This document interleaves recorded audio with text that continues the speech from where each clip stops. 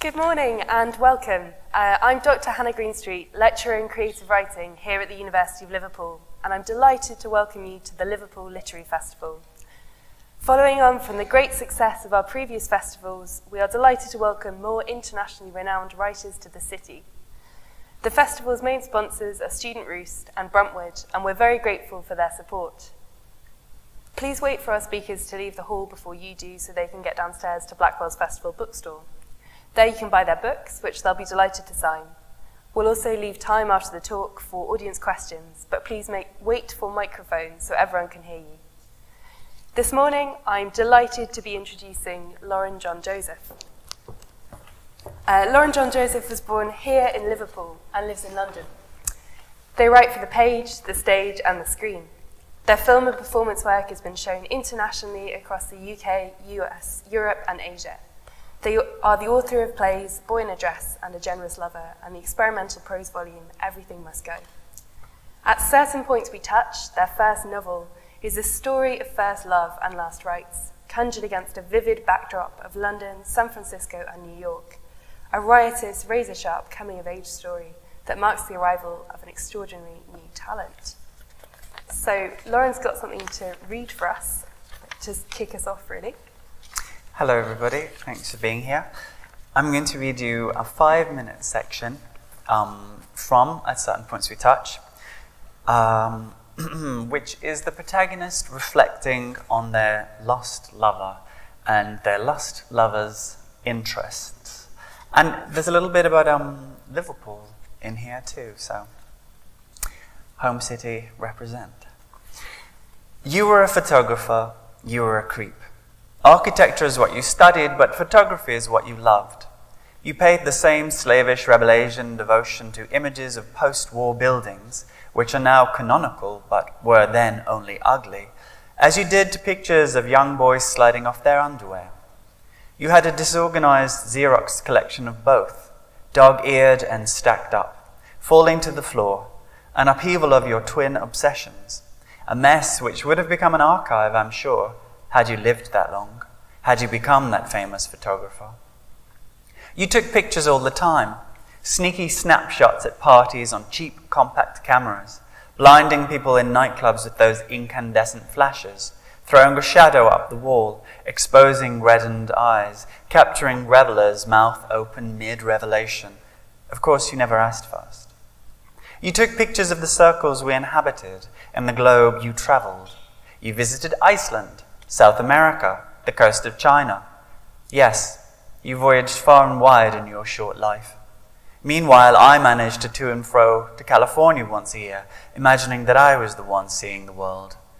How hindsight embarrasses us. It's almost as if that's her sole function. Not reflection, not contextualization, no. Just a note to let you know in private moments of contemplation, just to say, oh dear, look what an idiot you were then. I've seen some of the places you've photographed firsthand now. Sometimes, especially when passing through the capitals of Latin America, I almost thought I might discover you there, that maybe you'd faked it like a Nazi general and fled to Buenos Aires.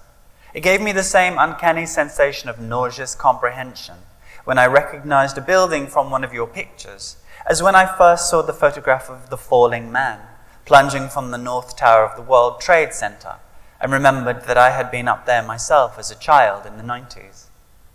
Everything disparate rushes together in moments like that, and makes me feel like there is nothing beneath me anymore, as though I'm hurtling downwards too, like that falling man striking his beautiful pose, like an arrow, like a dancer, his final seconds now forever suspended outside of time.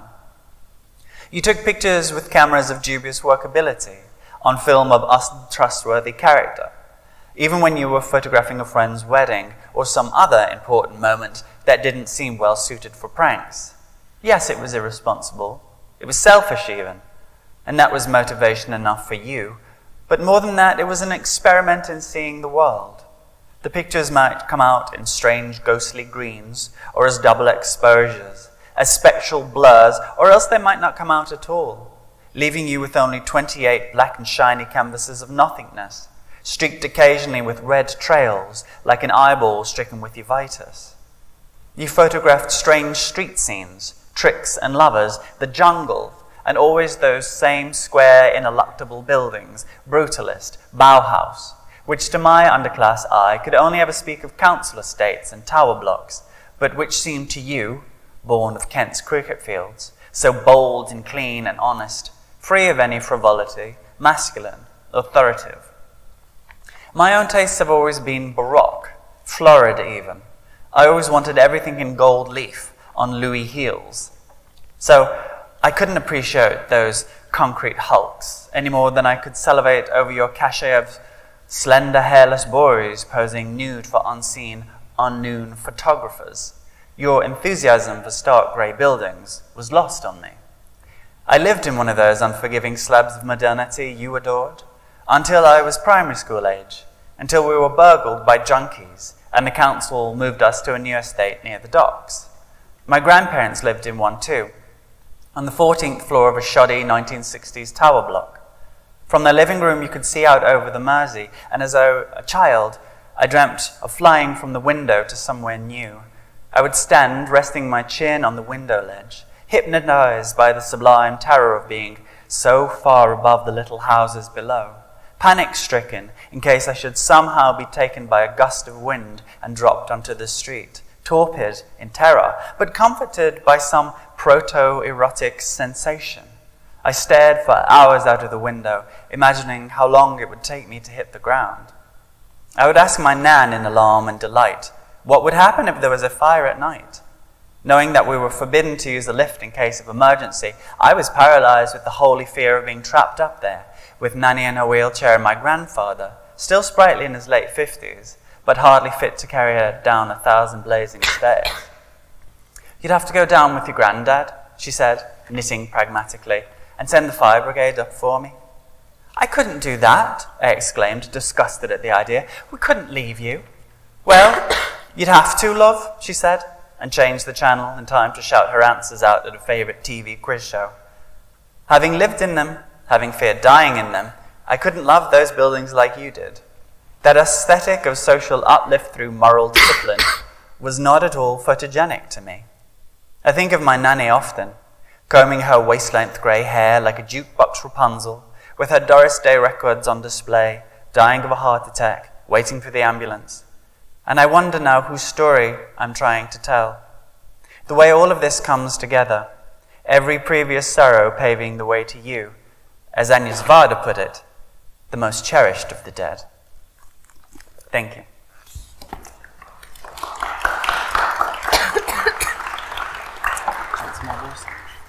Thank you so much, Lauren. I think this gives a great flavour of the book, which is sort of reflecting on a really significant relationship in the protagonist's life. Could you tell us a bit more about what made you want to write it, why you needed to write this book? Yes. I lost a friend in a very sudden and tragic manner. And as soon as he died, I thought, that would be a great thing to write about. And subsequently followed that thought by thinking, no, that is beyond tacky. Give it a break. You don't have to mind every trauma in your life as artwork. But I did. It took a long time of exploring the idea, resisting the idea, and eventually I just caved in, actually. I felt haunted. I felt like I could not write this book. Yes, I felt almost as if I had him on my shoulder, sort of poking me, until I agreed to do it. And I resisted for a very long time. And it was only because I took a trip to Mexico City with a one-way ticket and then sort of got stuck in Mexico. It's a familiar experience. I'm so many have found themselves stuck in Mexico City. And I had nothing to do and I had no money. So I thought, maybe I'll just see how it feels to write about this. And how would you describe the book? Yes, it's a love story. It's a love triangle between three people, and each of the characters in the love story has a very different understanding of what's going on. There's two people who think, one person thinks they're in a monogamous relationship, one person thinks that they're just kind of dating, the other one is entirely unsure what they mean to either of the other two participants. Yeah, it's a classic love story, I think, yeah. And from the passage you read, there's a lot of photography in there. Elsewhere in the book, there are lots of kind of quotations from other writers, allusions to other writers, passages about the kind of process of writing. Which writers inspire you and why? For this book, I was very much inspired by Crudo by Olivia Laing. Probably you know Olivia Laing's books. She'd written a whole series of books like To the River and The Lonely City, which were investigations of, I suppose you might say, thematic or social issues, so alcoholism or loneliness in a city. And they were very intimate, and she'd really sort of found a rhythm and become very successful at what she was doing. Some of those books were selling like 100,000 copies. And then she got to Crudo, which is a completely different book, and she sort of threw her process out the window and said, I'm going to write a novel in real time. It won't be edited. It'll be published in the same year. And I just thought it was so bold. I think that book came out in maybe 2018, and it was the first book for a long time that I thought had a real, it was absolutely contemporary. It captured the moment it was written in and the moment I was reading it in. And often I felt connections to other writers, but writers from 100 years ago. And it was the first time I'd read a writer who was writing now that I had that vivid electrical connection to. So I was so impressed by her rewriting her own rule book. And I loved the book as well. Also, I was very much influenced by Edmund White's Nocturnes for the King of Naples. Edmund White wrote a lot of those classic 70s I'm gay, I'm coming out books like The Beautiful Room is Empty and A Boy's Own Story. And Nocturne for the King of Naples is written second person and addressed to a lover who's no longer there. So I very much borrowed that sort of elegiac tone and that intimacy from him. But also I think this book owes a lot to In Search of Lost Time as well. The way that Proust has that constant movement between Proust writing the book, Proust looking back on a character called Marcel, and then a sort of narrative voice on the top, and moving through those three registers, I think. Yeah, it owes something to Proust. Not to like compare myself to the master, but I mean, I guess I just did. So. So you talked about being haunted by this story. I think reading the book, sometimes it seems like other authors are also haunting the book. Why is it important to have the voices of other authors in there? I think because writers are always writing in reference to other writers. And, you know, you can read through any book and, you know, you'll constantly, if you're doing a deep read, you'll be going through Jane Austen or whatever and be like, oh, this is a biblical allusion, here's a bit of Shakespeare. And I just wanted to be very explicit with that, actually, to say, here is the thinking process. And also to, I hope, point out to my readers, other readers they might like. So where I've been very explicit to say, oh, this is from Maggie Nelson, or Ocean Vuong says this, then maybe people will read it and be like, oh yeah, Ocean Vuong sounds great. I'm sure plenty of people are familiar with Ocean Vuong, but, you know, so yeah, I wanted to signpost people to other texts, but also I do believe writers are always in conversation on the page, and I wanted to be a bit maybe sort of Brechtian with that. I don't know, like sort of show the framework and the tools. Yeah. Can we talk a bit more about the tone of the novel? So as you said, it's written in the second person. It's a kind of address by JJ to their former lover. And you've called it elegiac, but it's also maybe quite a seductive novel. Yes. Yes, I think that comes from this tone which I borrowed from Edmund White, using the second person direct you.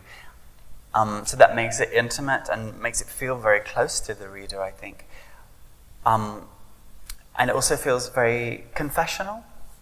I also think using second person allows the you to whom the book is directed is the character Thomas James. But a reader reading the book, that you is also conflated with the reader. So that, although it's directed to a character, when you're reading it, I think it might seem as though it's been spoken to you, which is intimate and seductive. And because it's a fairly long novel, it's 300 pages, it's 100,000 words. You spend a lot of time with these characters and with this voice. So I think, yeah, you develop a real intimacy. There's a real rapport between the reader and the protagonist in this book. And yeah, that's deliberately so. A lot of my work has been influenced by live artists and performance artists like Penny Arcade and Karen Finley, who on stage use this direct address where they talk to the audience the whole time. And it can be very electrifying and really engaging. And so I try to maintain something of that, actually. Because they're some of the most important writers to me, I would say, were writers for the stage. Because I grew up reading everything. Basically everything my mother read, I read. I didn't really want to be a child. I thought it was a terribly vulgar thing to be. I really wanted to be an adult. So I read a lot. But I always felt that I was reading, you know, Dickens is an incredible writer, obviously, but I didn't ever feel when I was reading Dickens as a child or a teenager, this is going to change the world. And the first writers I encountered who were making text that I thought could change the world were theatre writers like Penny Arcade or Joseph Keckler or Karen Finley. And so I've tried to borrow something of that, some of that immediacy, that electricity, and a willingness to engage in topics that are pretty taboo. You know what I mean? Yeah. I don't want to be a staid writer. And I think there are some very masterful writers who just, by dint of having written 100, 120 years ago, are now part of a canon and aren't really radical anymore. And I do want to still be a little radical. Mm-hmm. Radical, great. Some of my favourite parts of the book are when you describe experimental performances that the protagonist kind of engages in or watches, like on the streets in San Francisco, in clubs and in drag bars. Could you say a bit more about your background in performance and how that might have manifested in your writing? Absolutely, yes. So I started going out to parties actually in Liverpool when I was about 13 because I knew a drag queen who was a DJ. And if we would go to the bar, me and my friend, at like 7, while she started putting on sticking a gob on kind of thing, we could go into the bar and not pay and not be ID'd. So since I was in my early teens, I was always around theatrical people. So it's absolutely been hand in hand with my entire creative process. I went to, I studied at first in Liverpool and then in Berkeley in Northern California. And both of those places have very vibrant, very different, but very vibrant nightlife and performance art scenes. So I just kind of grew up with performers and watching performers. And my early text works were written for the stage because there are fewer boundaries between you and presenting your work on stage than there are between you and publishing a book with Bloomsbury, because the world of publishing is extremely hierarchical and performance really isn't. So yeah, performance has been a very, very significant influence on my writing, and I've known a lot of performers, and a lot of the performances referenced in this book are performances that I remember watching. And I've written to a couple of performers and said, oh, by the way, you remember that thing you used to do where you stuck an ice cream up your nose? Well, I put that in my book. I hope you won't mind. Great. So there's a beautiful passage in the book where you talk about how the process of becoming a writer and realising their sexual and gender identity run in parallel for the protagonist. Could you say a bit more about that parallel? Yes, I think that this is a real coming-of-age novel, and this is a character who starts off not knowing anything. All they know is that they're trying to escape some grief that they can't handle. And they spend the whole book trying to think, how can I deal with grief? They're looking at Catholic theology and they're looking at quantum physics, and they spend a lot of time in museums and looking over old letters, and they're just sort of looking for a way to handle a grief that they can't deal with until they start to write, and that's like the moment when things come into clarity for them. And likewise, they have this journey with their identity. At the point of writing, they know who they are, but when they're looking back, you're kind of watching them understand how they came to know who they are. I think for a lot of people, definitely myself as well as for this protagonist, you do learn about yourself through your work. as you learn about your work through yourself. I mean, as an artist, you are your work, you know what I mean? Mm-hmm. So it's impossible to separate the two, but you also learn a lot about what you're doing in the sort of negative space, you know? When you're, for example, there are passages I wanted to write about certain paintings, so I'm writing about certain paintings, and then I've given myself some time off from the narrative, so to speak. So I'm talking about this painting, and the dots are connecting elsewhere in the back of my mind about what the painting is doing narratively. So yeah, I think the negative space can reveal a lot about your identity and your process. For example, with this book, it's basically a love triangle, as I said. And I couldn't really understand why I would want to write a love triangle until it was just about finished, and it dawned on me. When I was like 13 or 14, my mother's third husband left her for her sister, and my mother and this man had had a child together, and then he left for her sister. So then my sibling was both my half-brother and my step-cousin for about 6 months. Very confusing. And this love triangle basically altered the whole, my whole childhood and adolescence. My family was split down the middle. Whoever's phone is that, could you please turn it off? Thank you. Yeah, so my whole family was split down the middle. Like, this grandparent didn't talk to this kid, and I couldn't, as a child, I was so mortified and so horrified and so sort of puritanical. I was like, how could she do this? This is a disgrace.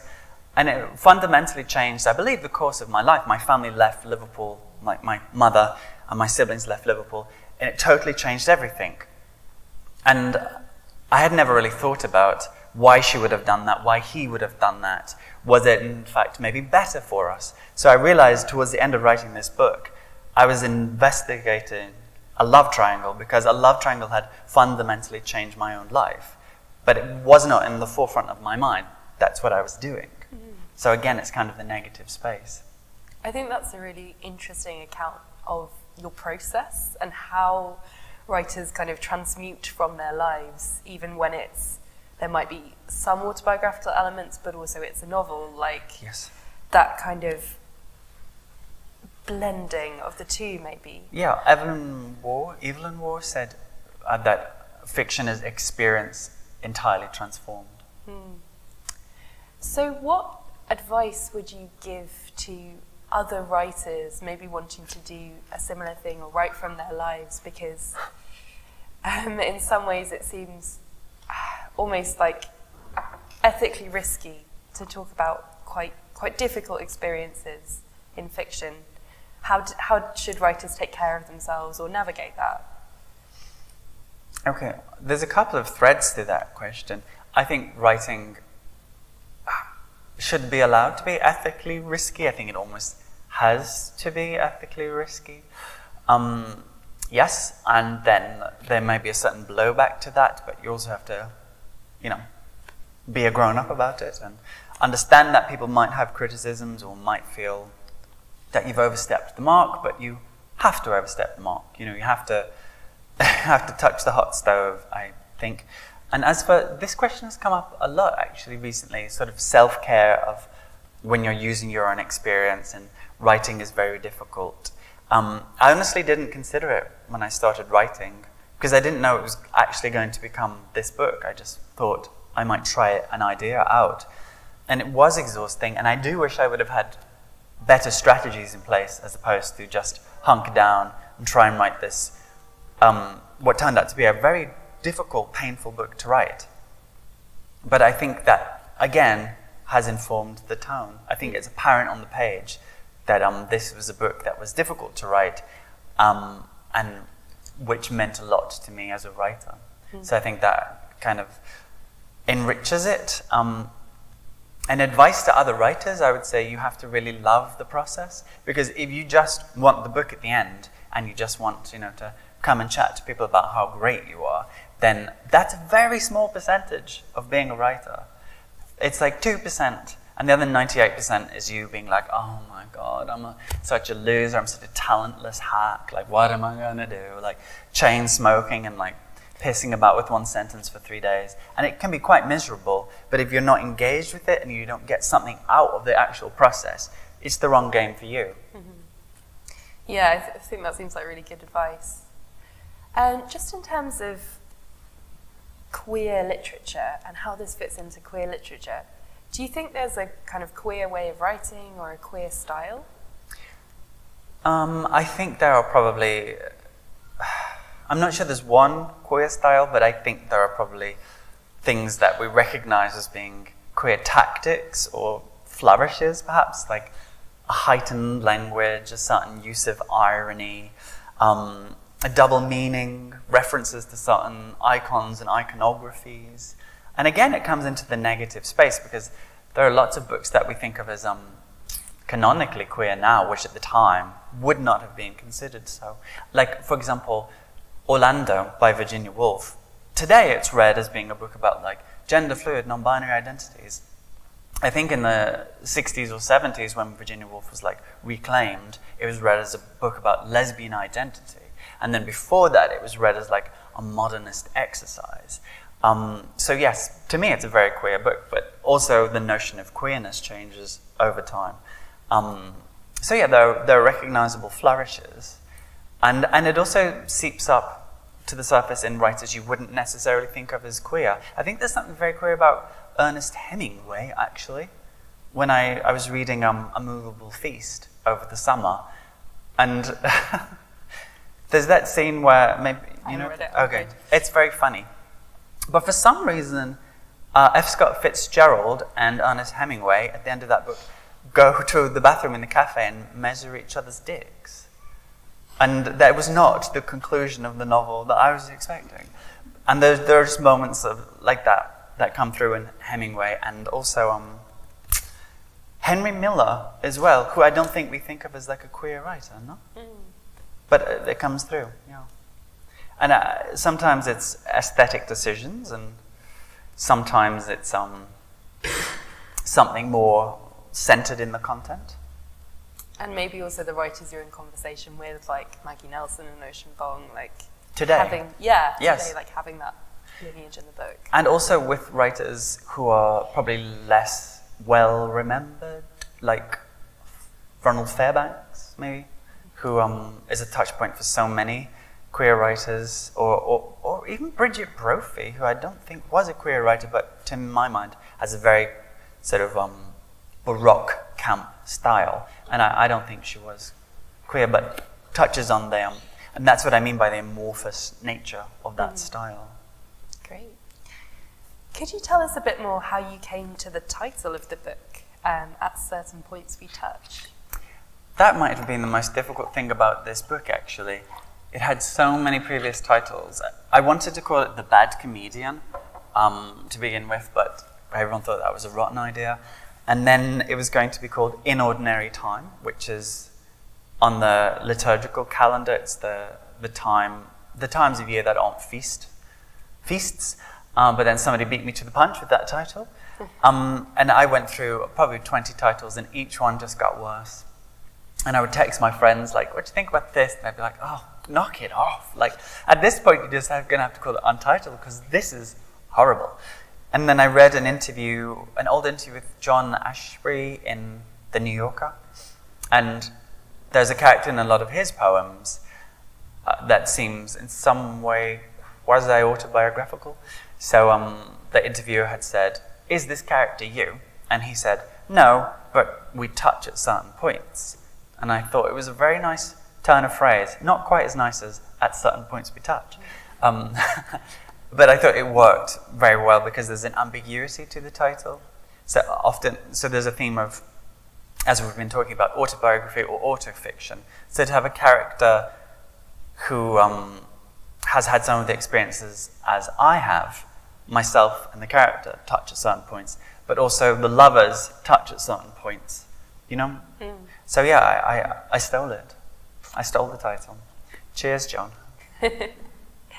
And we're about to open it up for questions, so do get thinking about what you'd like to ask Lauren. But before I do that, what are you working on next in terms of novels? Yes, I'm writing a new book which is set in Berlin. and it's been a lot more fun to write, but it has been no easier, because it is another fairly sprawling book. But it is about a couple of cool kids who go to Berlin and sort of think, we're going to be the next David Bowie. And it doesn't quite work out. But it's been really a lot of fun to write, definitely. Because, yeah, I get to write lots of party scenes and scenes of bad behavior. Scenes of bad behavior are really great to write, actually. Lovely. Well, we look forward to reading it. Does anyone have any questions they'd like to ask Lauren? Yes. Yeah. Oh, wait for the microphone, actually. Sorry. Microphones are coming.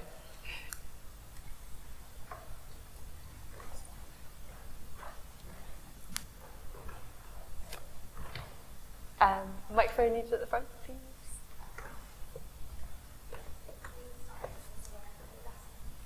Thank you. Thank you. That was wonderful. Thank you. You mentioned a couple of times the immediacy of your writing and writing to and for the present, and I think that is very striking in the novel. And one of the things that also struck me was your exploration of, how can I put this, the difficulty of making a life and finding a direction, and how painful, again, a word you used, that often is. Does it seem to you, I wonder, that that is peculiarly of this present? It's never been easy to make a life. Does it seem to you harder now for young people to discover quite who they want to be, how to live as they might choose to live? I don't know if I can compare it to anything else in terms of how it was for different generations. I think that you have a lot more access to your kind of people, maybe. It might be easier for you to, I don't know, watch Drag Race or something. Or, get on TikTok and find some of your non-binary contemporaries.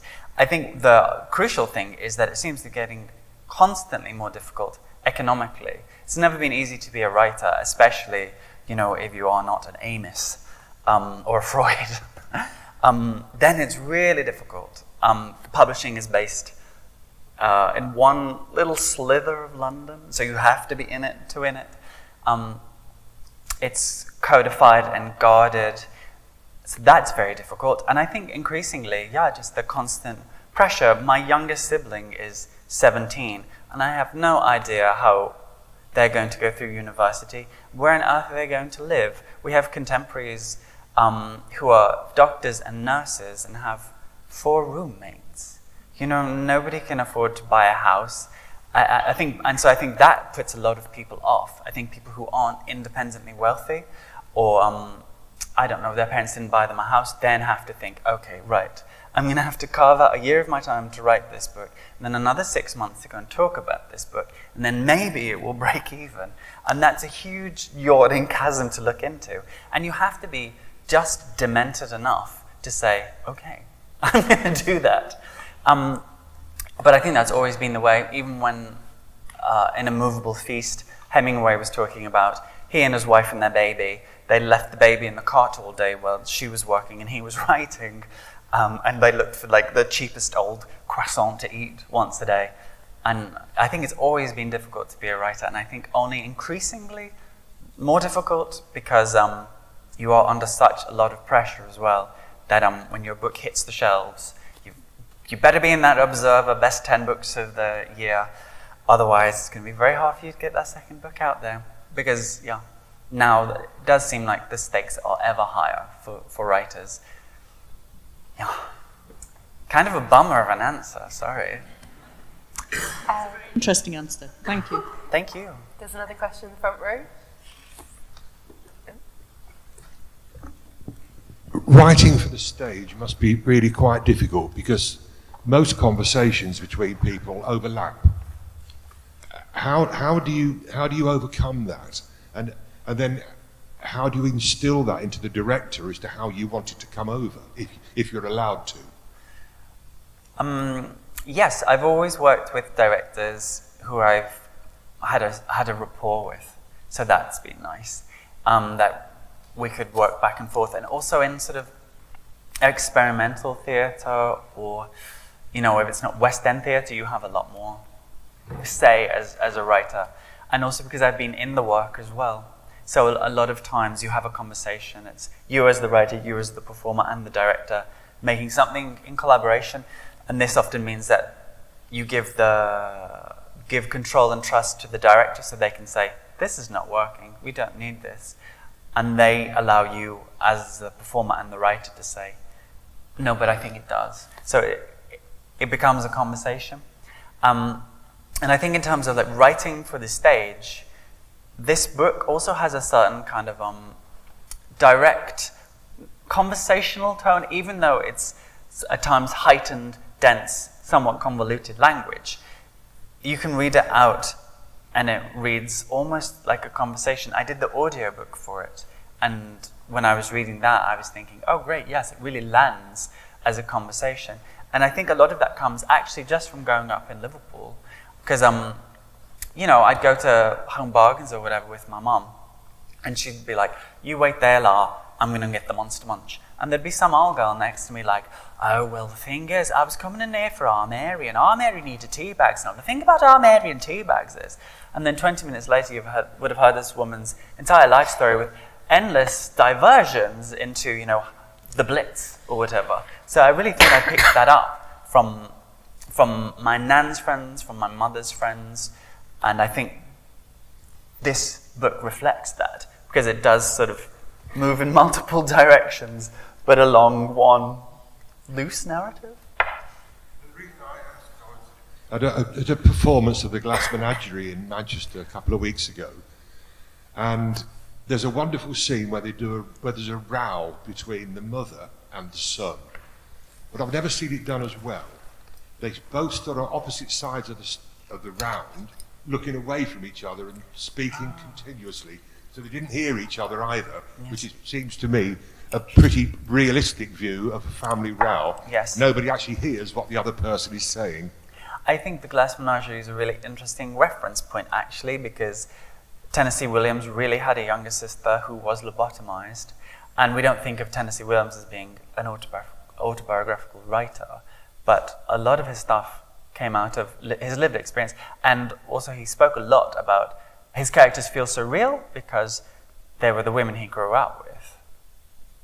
Yeah, it was very, very good, yes. So thank you. You're welcome. Any other questions? Another at the front, yeah. Hello. Hi. I thought what you said about the process of writing was very interesting, and it's obvious that you're very widely read. I just wondered if when you're writing, do you continue to read, or do you go through a period of book purdah while you're writing? No, I do read, actually, whilst I'm writing. I find it very, very difficult to relax.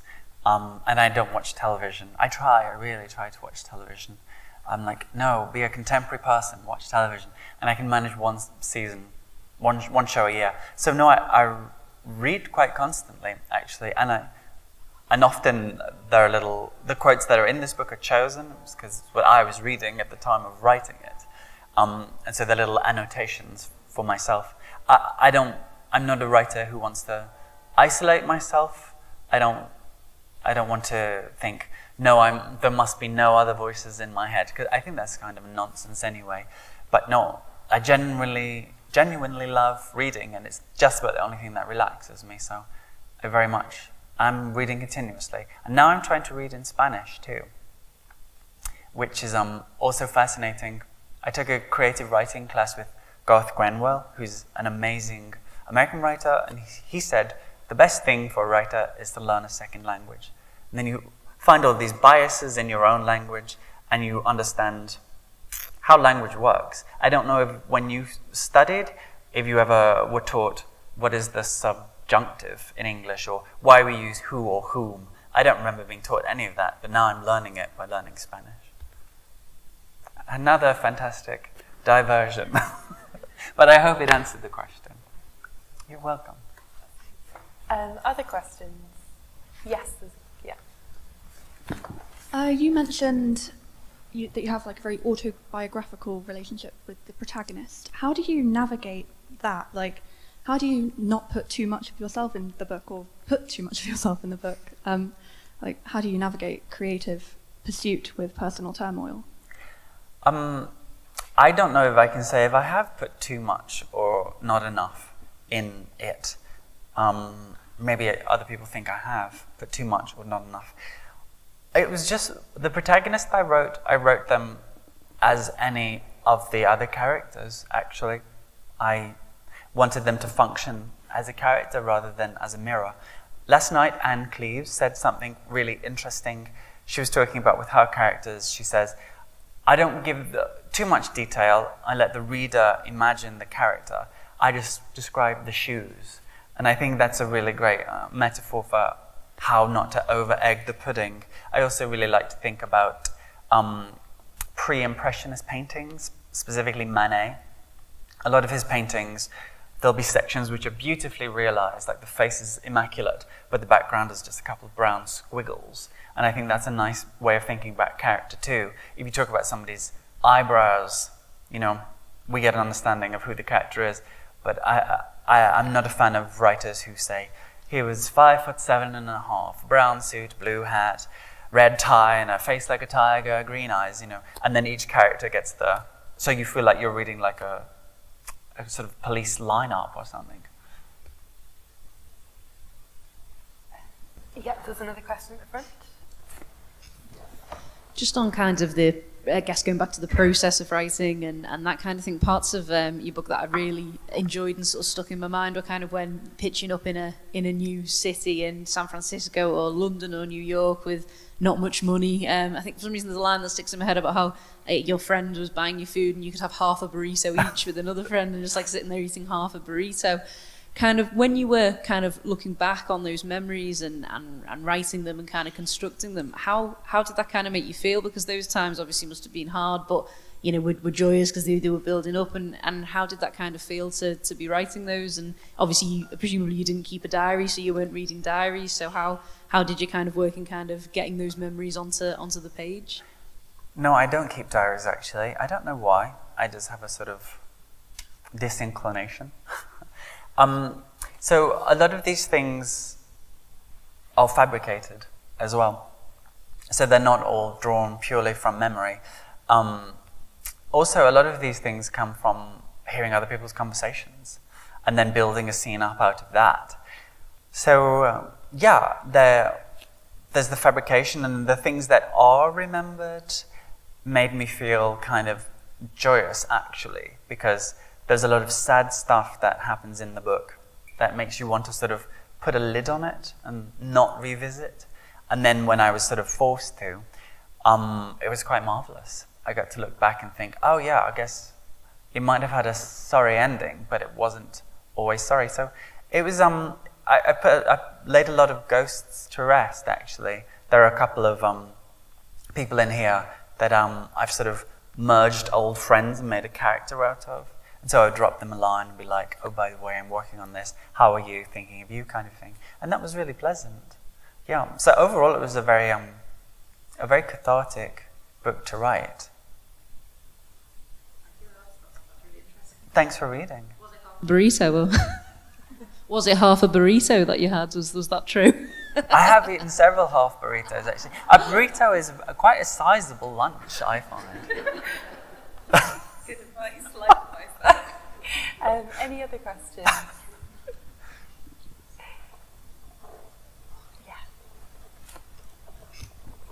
Hello.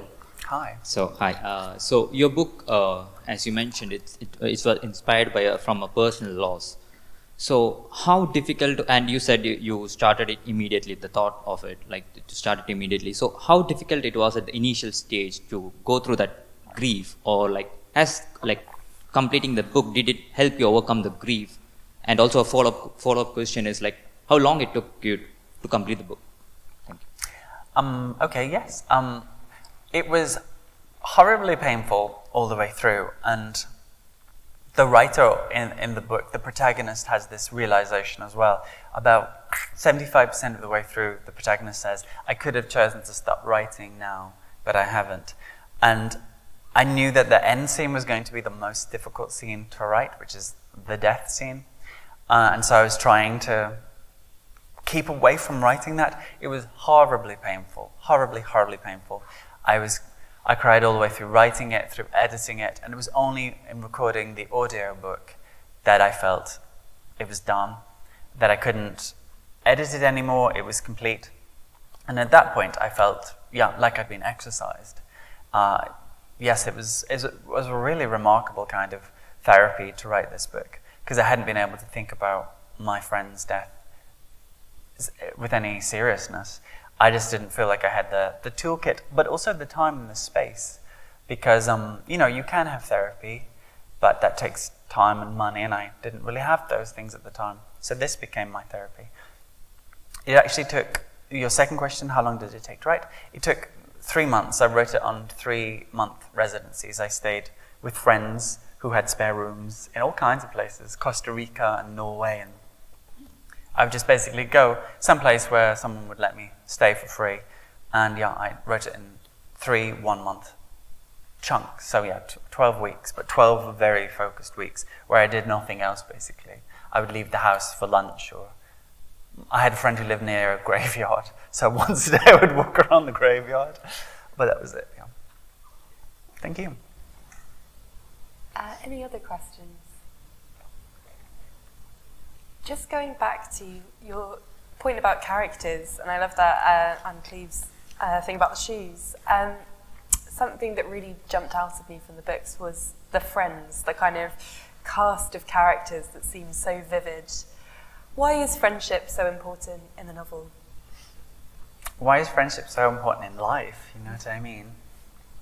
I often like to think about, there's Iris Murdoch novels like The Nice and the Good, where there's a cast of 9 principal characters. And when I read those, I'd always think, how on God's earth does she do this? So I sort of set myself a little challenge, could I have a cast, a supporting cast and a principal cast? So technically that was a lot of fun to do. But also I wanted to round out the world. And I hope that the reader, as you have picked up on, can say, there are all of these fun, fab friends in the background who aren't obnoxious, toxic, demanding people as the more central characters are. And in a way, the character being somebody who doesn't know who they are in the world, is also kind of blind to a lot of the good stuff. You know what I mean? So I'm hoping that the reader will say, but she's so nice and she's a darling, why don't you hang out with her instead of this one? As I think that a lot of, in real life, you will have friends who's dating somebody terrible and say oh, would you not get off with him? Look at the world around you, but they can only see that one person, and that sort of tunnel vision is ultimately very destructive, as it is in the book. So I'm hoping that I'm kind of giving some privileged information to the reader that they have that maybe the character is unaware of. Great. So I think we're going to wrap up the session here, but thank you so much to Laura and John Joseph for a great session, and to you all for coming. I'm pleased that you could join us this morning, and I hope you enjoyed. I also hope we might welcome you back to our campus soon to attend our many other public events, and you can visit the University of Liverpool web pages for listings to sign up for these events. So, but before we do that, can we thank Laura and John Joseph for an amazing...